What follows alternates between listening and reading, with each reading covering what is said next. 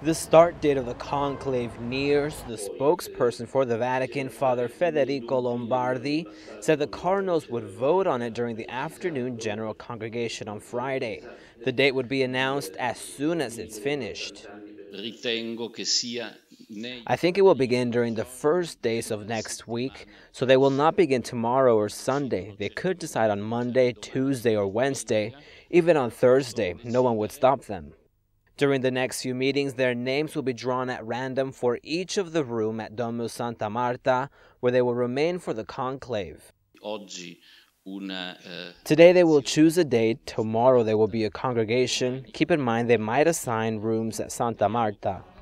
To elect the next successor of Peter, a candidate needs 77 of the 115 votes from each eligible cardinal. According to my calculations, 77 votes are needed because you round up, so 77 will be the number of votes needed for the election.